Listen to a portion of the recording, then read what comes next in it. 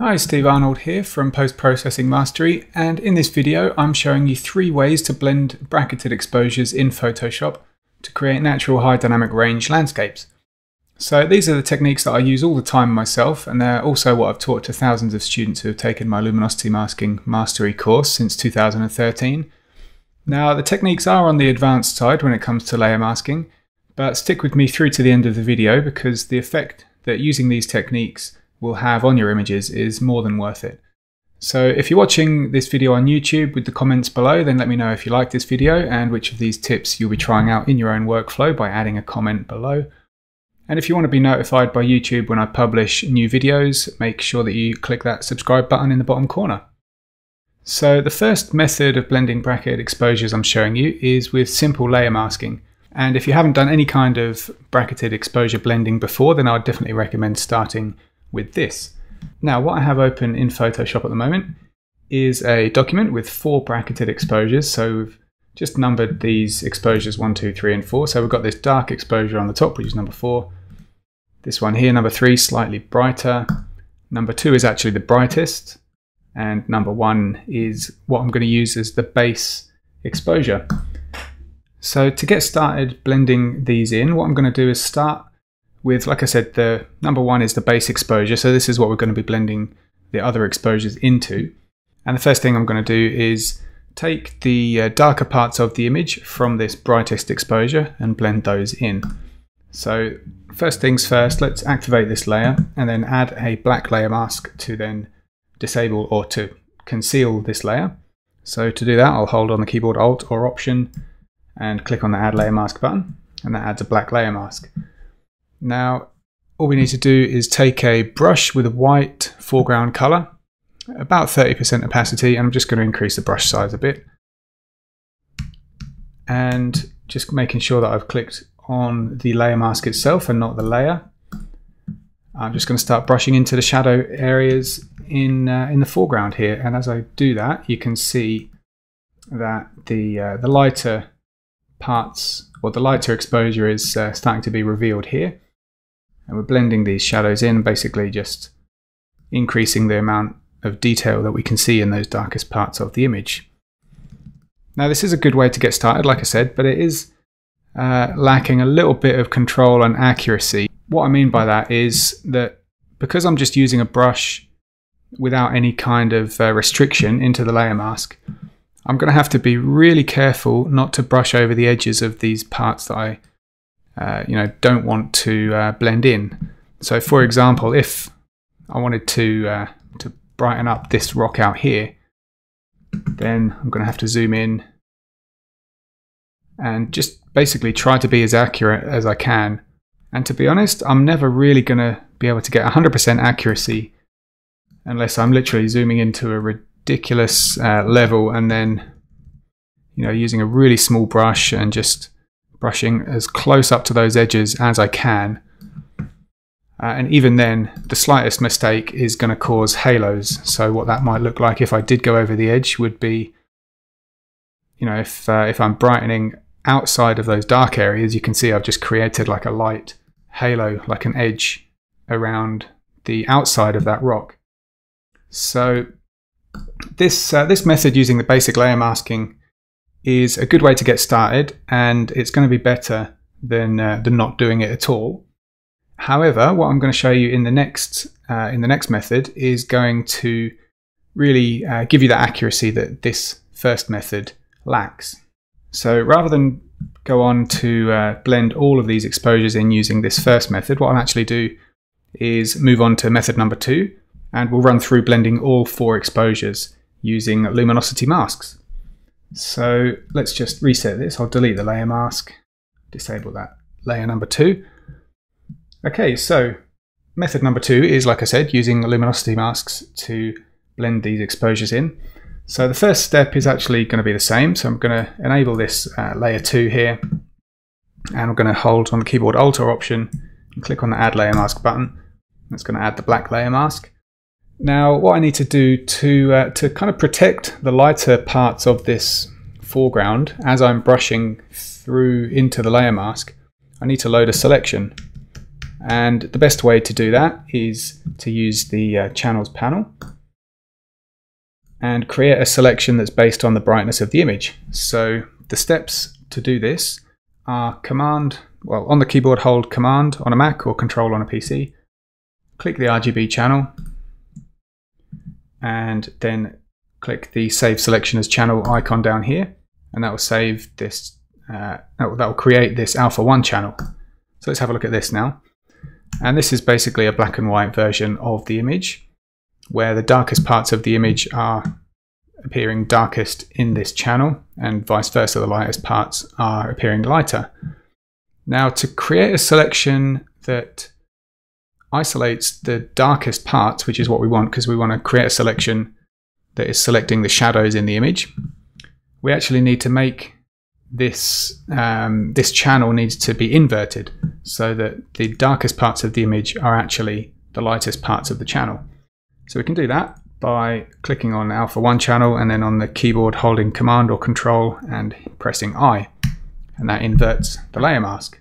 So if as I'm running through this you feel that it's going a bit fast and that I'm kind of moving through a bit too quickly, then check out the video that I published a couple of days ago, layer masking in Photoshop 3 advanced tips, because that will actually walk you through the kind of the fundamentals of this process that I'm showing you, or that I'm using here. So if if as I'm running through this it goes a bit quickly and you feel like I've sort of skipped out some detail, then go and check that video out, and then you can watch that and then come back and pick up here and you should be fine. So yeah, with that said, let's continue on. So the next thing that I need to do to further isolate these darkest parts of these rocks here is I need to intersect the alpha 1 channel with itself. And what that's going to do is it's going to create more isolation between the water and the rocks. So to do that, I just need to Command or Control click on alpha 1 to load it as a selection, and to intersect the selection with the alpha 1 channel again, on the keyboard I hold Command Option Shift on a Mac or Control Alt Shift on a PC, and then click on alpha 1 again. And then you see the selection changes and it kind of seems to be focusing more on those rocks. And I'll just press that once more, and that should give us a good amount of isolation now. So if I click the Save Selection as Channel button, then we should get alpha 2. And if I look at this now, we can see that the rocks are a lot more separated from the water, from the surrounding water. So yeah, I think this will make a good selection to brush through into the layer mask. So let's press Command H to hide those marching ants. The selection is still active, we're just hiding the visual. Let's click back on RGB channel, now back over into layers. Click on the layer mask, and now we've got the white brush still selected from last time. I'll just increase the brush size. And I'll just start brushing into the shadows here. And thanks to that luminosity selection that's active, it's allowing us to go up to those edges, but the selection is actually preventing us from brushing over the edges and creating those halos. So that really is the power of luminosity masking, and that's what that's the extra level of accuracy that luminosity masking gives you in a nutshell. So let me just continue on around the bottom here, just making sure that I've brought enough of those shadows through. Okay, now let's have a look at the effect of having blended this layer in with the original background layer. And there we go. So that's pretty effective. Now let's do the same thing, but with layer 3. So from here, we're probably just going to blend in this brightest part of the horizon, just because at the moment here on this main image, or on these main layers combined, that is slightly overexposed. So let's enable that. Now before I add the layer mask, I just need to deselect the active selection, because if I press Command or Control H again, then we can see the selection is still active. So I'll just deselect that, Command or Control D on the keyboard. And now let's add the black layer mask. So Alt or Option click on the Add Layer Mask button. So we've got the black mask there now. And this time, instead of selecting the shadows in the image, we need to select the highlights. So let's come into the channels panel. And now I'm just going to delete these two alpha channels just to get them out of the way. We don't need them anymore. And I will Command click on RGB to load RGB as a selection. And now let's save this as a new channel. We can see here the brightest part of the sky here is the brightest part in the channel, so we're not going to need to invert the channel this time. But there's not quite enough isolation between that bright part of the sky under the clouds, and isolation between that and the clouds and the sea. So we need to intersect this again with itself. Let's go Command Option Shift or Control Alt Shift on the keyboard. Click on Alpha 1 again, and then once more for good luck, just to further dive into those highlights and isolate them even more. Let's now click the Save Selection as Channel button to create Alpha 2. And now this is showing us the visual representation of the selection that we've got active. And you can see there now, the sky is a lot darker and the sea is a lot darker. These rocks in the distance are a lot darker compared to the sky here, which is what we're going to be blending through from that darker exposure. So this will do a great job for us. So let's go back into RGB. Let's go into the Layers panel. Click on the Layer Mask. Now let's hide the marching ants again, Command or Control H. And let's just brush across the sky here. And as I do that, we can see those brightest parts of this exposure are now being brought through into the image. So let's disable and re-enable this layer just to see the effect that that's had. And I think that's a pretty good job. I think we probably still got a little bit more detail and texture in those brightest parts of the sky that we could bring in from this darkest exposure. So let's do that quickly now. Command or Control D to deselect my active selection.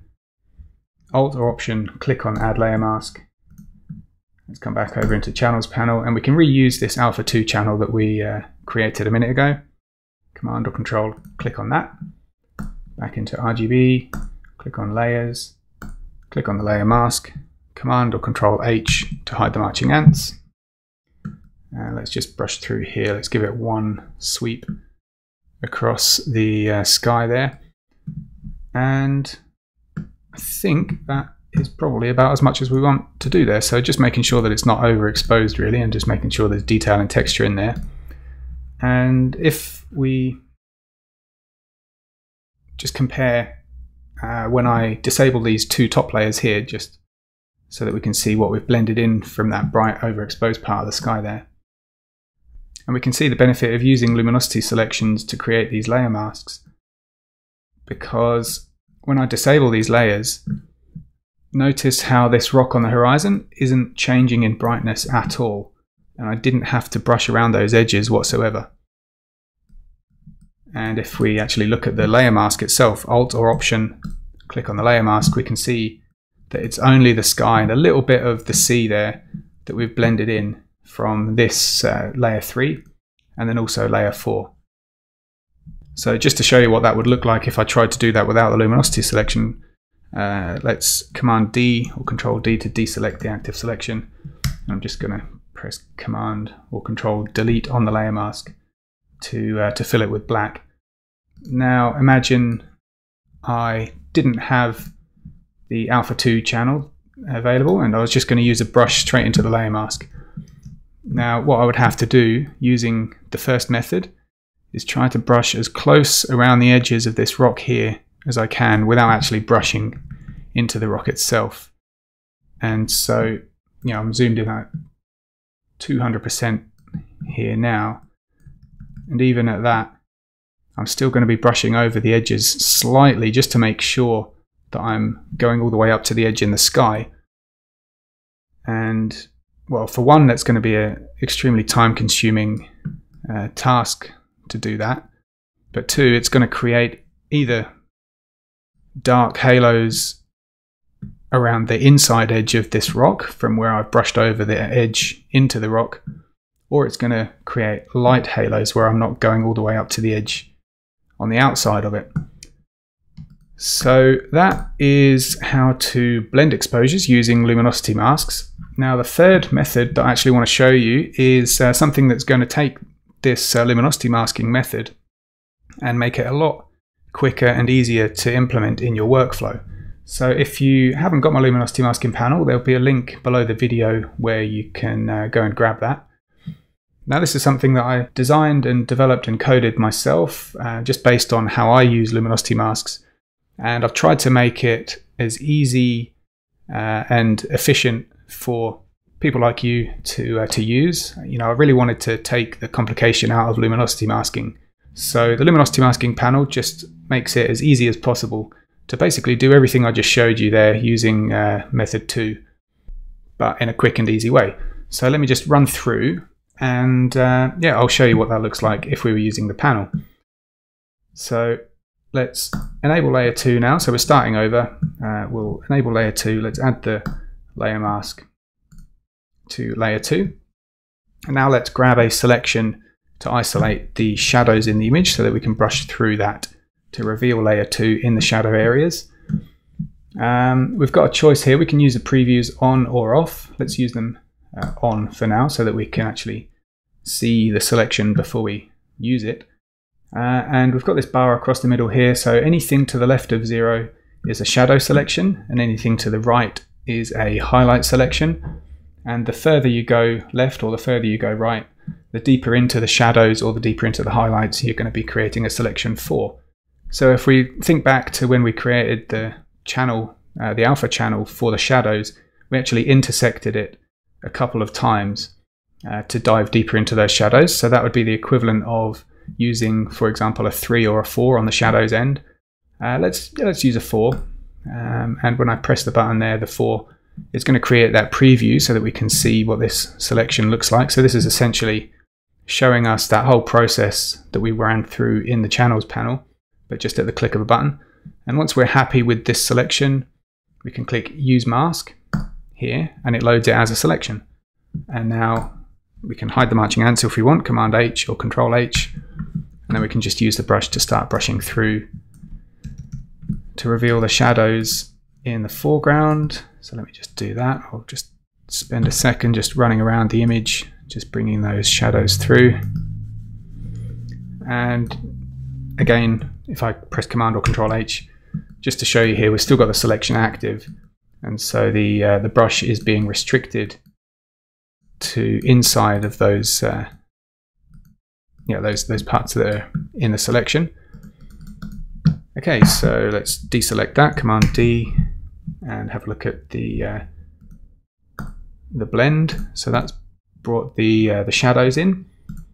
Now let's do the same thing for the highlights in layer 3. So I'm going to activate the layer, Alt or Option click on Add Layer Mask. Now this time we want a selection for the highlights, and I think we intersected it a couple of times again. So the equivalent of intersecting the highlights a couple of times would be a 3 or a 4 on the highlights end of the selections bar here. So let's use a 3. And there we've got that preview of the selection where the sky there just underneath the clouds and above the horizon is the brightest part. And it's got good contrast between those two things that we were trying to isolate. So happy with that, we can click Use Mask. And again, just like before, let's just run the brush through the middle there to reveal layer 3 and bring that color and detail back into the sky. And for layer 4, again, we're just going to bring a little bit of that detail through from the sky in the same place. So let's add that layer mask, Alt Option, click on Add Layer Mask. And I'll just show you if you want to make this whole thing even quicker and save 1 or 2 extra clicks, you can turn the previews off. If you're confident that you know which one of these selection buttons you're going to click and you don't need to see the preview. So if we just turn the previews off and then hit the highlights 3 button, that's just going to load that selection immediately without going via that preview and then having to click use mask. So just pressing 3 on the bar there in the highlights, on the highlights end of the bar. Let's click on the layer mask again for layer 4. And again, let's just brush through the sky there to reveal the extra little bit of color and detail. And there we have it. That is how you blend 4 exposures in Photoshop using layer masks and luminosity masks. So like I said earlier, if any of this seemed 1 or 2 steps ahead of where you are right now, then go back and check out the video that I published a couple of days ago, which this video really follows on from that earlier video, so that's definitely worth checking out. I'll put a little link up in the top corner of the video that should appear about now, that will allow you to go and watch that. Otherwise, if you want to download my luminosity masking panel, then I'll put a link in the description below the video for that also. And all that leaves me with to say is thanks for watching. I hope you enjoyed this video. I'll see you next time.